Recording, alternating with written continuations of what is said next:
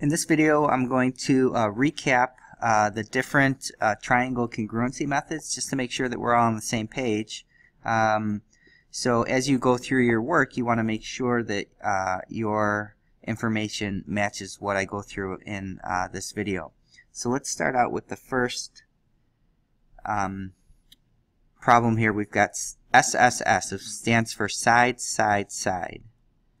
Side, side, side. And if you recall, this was the triangle that you created knowing the lengths of the three sides.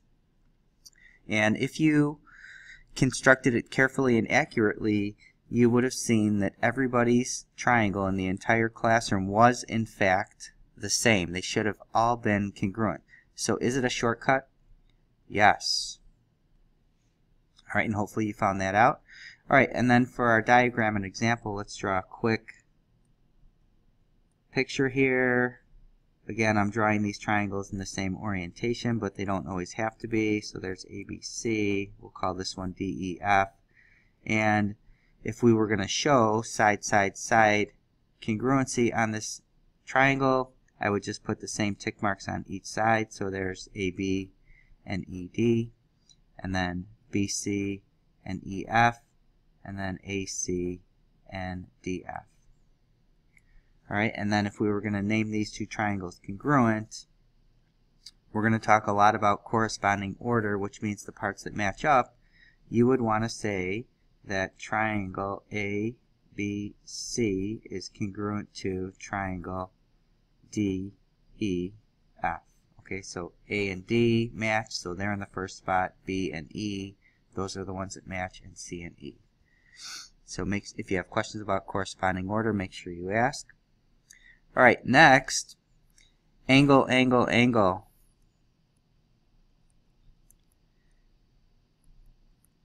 So what you probably noticed by looking at all the different triangles in the classroom is that the triangles were all different sizes. They were all the same shape, but they were all different sizes. In order for them to be congruent, they have to be the same size and shape. So is it a shortcut?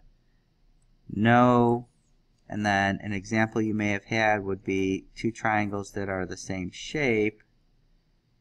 Try and make these the same shape, but not the same size. We could show that the angles are congruent. We can put letters or not.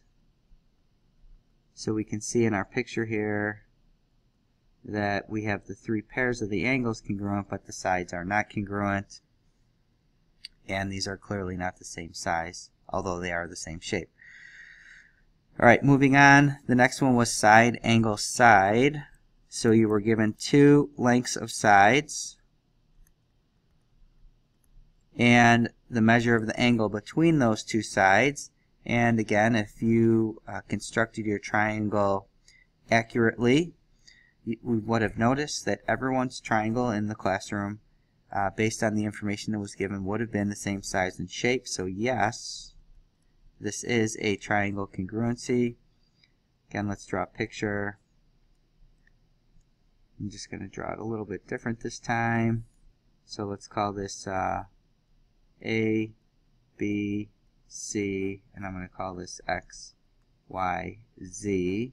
And for side, angle, side, I'm going to pick two sides. So let's say AB and XY, and then BC and YZ. And the angle has to be right in between. That's angle B and angle Y. And we could say that triangle ABC is congruent to triangle XYZ. So far we have two methods for proving triangles congruent.